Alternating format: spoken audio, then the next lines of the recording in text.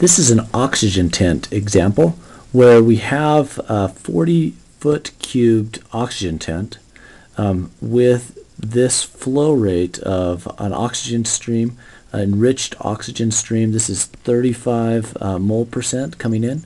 The inside the oxygen tent is initially at 21%. Okay, that's mole percent O2.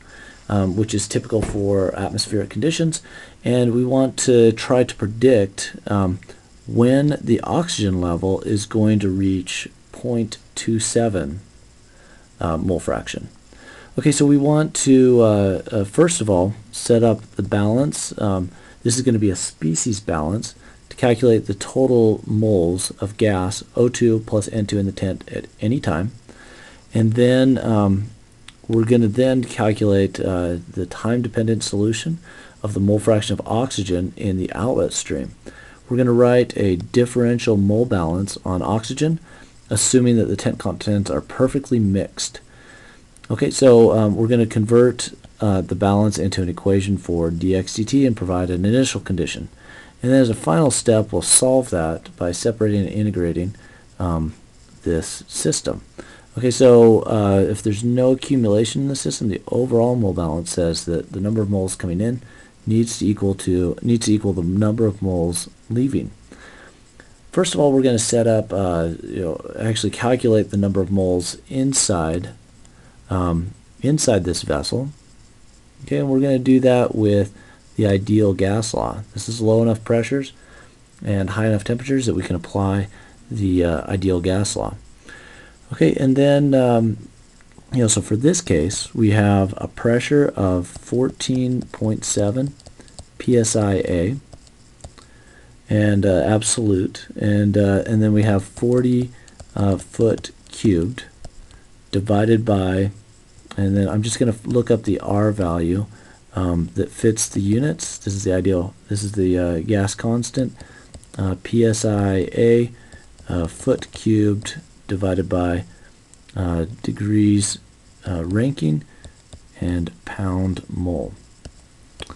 Okay, and then 528 degrees ranking.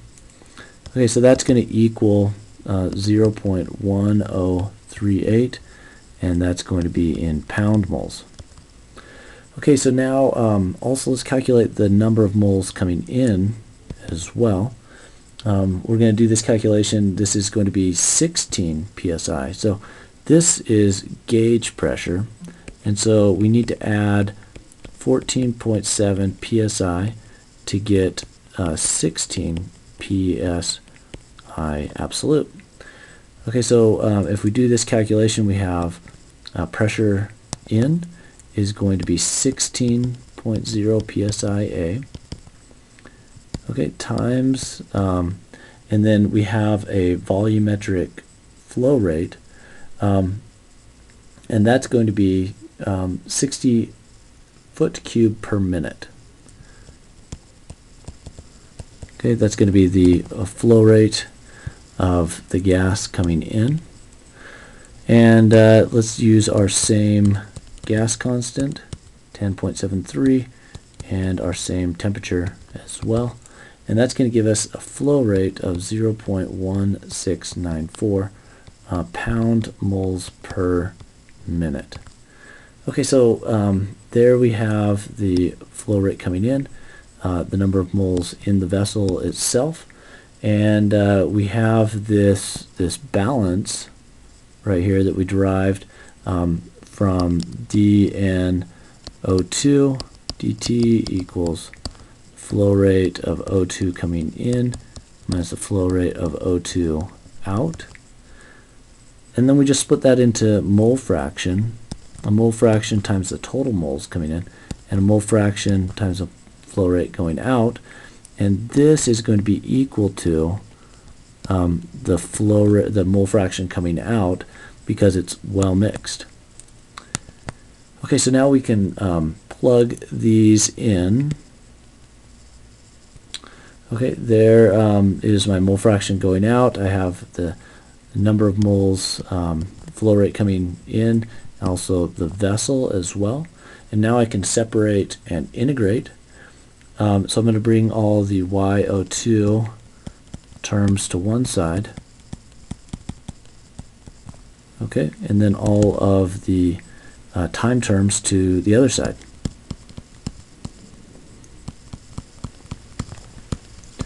Okay, and I'm going to integrate from 0 to an unspecified time and go from 0.21, and then the final is going to be 0.27.